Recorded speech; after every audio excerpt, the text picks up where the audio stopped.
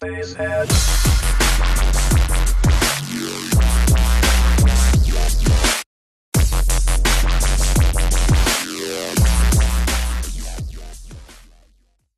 Remington with WRHU. We are inside the Best Buy Theater in Manhattan. We are speaking with Tom and Jody of Hellfire Machina. Guys, glad to have you with us.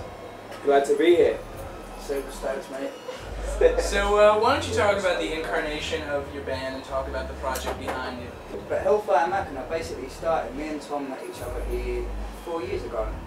We were at a party, a sub-swallow party at Element. Freak Nasty, who's a very old friend of mine, was playing. It was my birthday.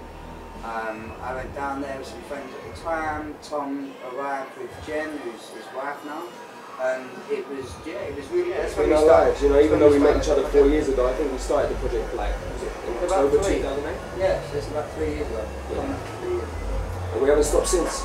No, man, you know, we both live in New York. What we on now, like 45 releases. We've produced an album for Brian Nubian. We were part of the production team for the Wu-Tang album. We're producing for My Professor at the minute.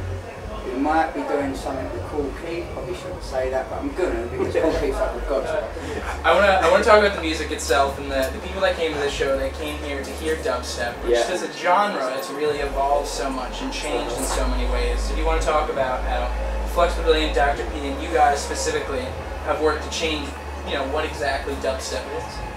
Big question, but yeah, especially the two guys that are playing tonight, Dr. P and Flux, that, you know, they've got such a unique sound. They're probably the most well-known, like, dubstep act, like, in the US. But yeah, it's like we're really making history, man. And like those two guys out there, they're at the forefront of why these people are here. Do you know what I mean? We're on our way. Like, we've got a ways to go, and we're happy on the journey. Like, we love this shit. Like, we're not in a rush. Do you know what I mean? But people like this, like, you're talking about. Well, there's an army of people that are under 30 that are commanding 2,500 capacity venues in Times Square. Like, and all over this country as well. You go to Denver, it's 3,000 people. Like, you go to LA, it's around the same. Like, it's getting bigger than what anyone ever thought would happen. Thank you so much for sitting down and talking to me. Before I let you go, what new music can we be looking forward to see here in the New York City area? I mean, you guys yourselves, are you producing them? Yeah, we got a ton of new releases coming up. We got some good remixes in the works for these guys called the Beatards. Sorry to cut you. Professor, it's all good. My Professor's like yeah, that's so we got an original track that we're doing for him. Yeah, we're doing a remix for him as well.